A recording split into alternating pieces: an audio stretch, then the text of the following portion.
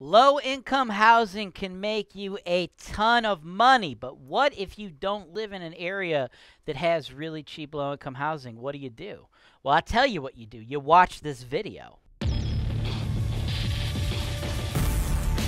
This is your show. This is the show where I work for you directly, taking your needs. I'm going through the MLS and I'm trying to find the best possible deal for you guys. Put down 25%. That's the perfect way to buy this. That's why real estate investing is the greatest industry in the world.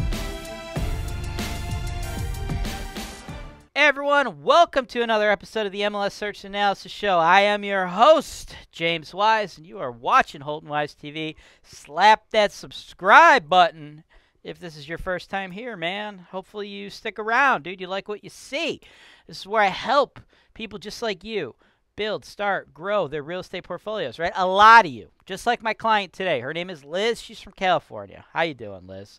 Liz lives in a really expensive area. She can't find cheap low-income housing. Maybe that's what somebody else out there who's thinking, right? If you can't find cheap low-income housing, you do what Liz did. You come here.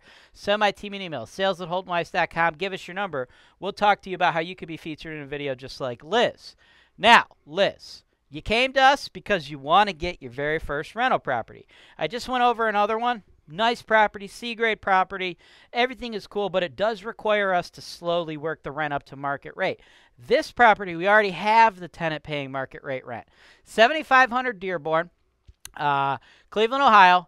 Listed at $84K by the listing agent, okay? We got 6 photos of this one. Again, when you have tenant-occupied stuff, they don't really like you going in to their property. So what they did here is they gave us photos of the property prior to the tenant moving in. Now, this property has got a Section 8 tenant in there, okay? That Section 8 tenant list, they're paying market rent. We're getting $1,070 out of them, okay? So $1,070 comes in. That's $12,840 for the year. After normal anticipated expenses, Liz, I think you'll be walking away with a profit of approximately $6,670 a year. But you don't get to keep all that because, of course, you got to get a loan on it, right?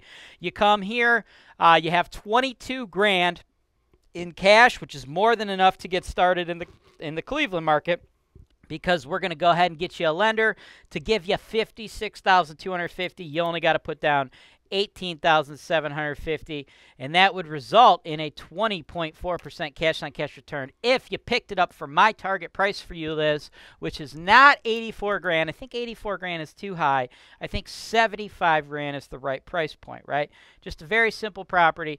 What you have to understand, though, is it's got a little bit of wear on the mechanicals and stuff, right? So when we do the home inspection, you're going to see that the roof, the furnace, the hot water tank, none of which are newer.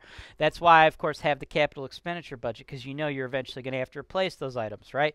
Not tomorrow, but in the coming years. You know, roofs, they're 5, 6K. Hot water tanks are a K. Furnaces are 3K. Furnaces and roofs last about 30 years. Hot water tanks about 15, right? We'll get more details on just how old those items are after the home inspection comes about. But when you're out here investing in these cheaper, lower-end properties, guys, don't anticipate all of those things to be brand new.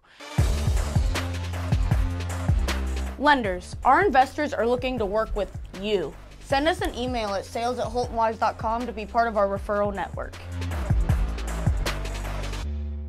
Now, Liz, on an apples-to-apples comparison, I like this property quite a bit. I also like the previous property. Just so you're aware, I believe the neighborhood quality on the previous property slightly higher than on this particular property. So I think this particular property, over the long haul, is going to garner a little bit more risk for you. So I want you to keep that in mind. And if, you know, you're looking for more information and more properties to compare and contrast to, I got one more property that I'm going to do for you, which we're going to get into right now. Thanks for watching. Subscribe to HoltonWise TV for more financial information, education, and entertainment.